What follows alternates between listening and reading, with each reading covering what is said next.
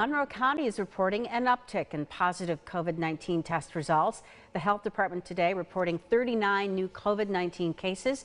That's compared to 43 new cases yesterday and 54 new cases Friday. There were 0 new deaths reported today.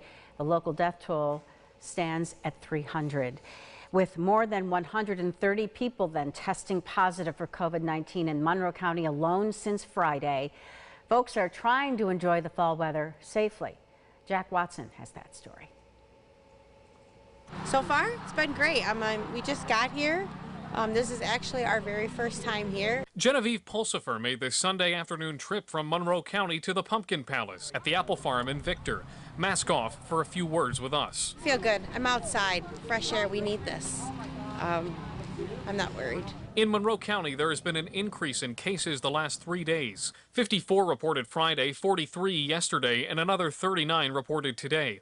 For reference, the county usually reports cases in the 10s and 20s. A trip to the pumpkin patch is not one without masking and social distancing. And if folks want to buy something, they can use one of these self-checkout boxes. Us being an outdoor event, too, it does give people that option to keep their distance. An idea put into action by owners Kimberly and Ryan Duvall. They say there hasn't been an issue making sure their hundreds of visitors use those COVID precautions. Just with everyone really respecting each other and following the rules has been fantastic. We've had a great turnout. For Genevieve, it comes down to enjoying the fall season while there's still one left to enjoy. This world is pretty crazy right now, and people are just trying to get out and enjoy the beautiful weather before it's too late and we're back in the hibernation.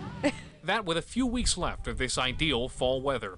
In Victor, Jack Watson, News 8. All right, thank you, Jack. There are currently 346 active confirmed cases of COVID-19 in Monroe County.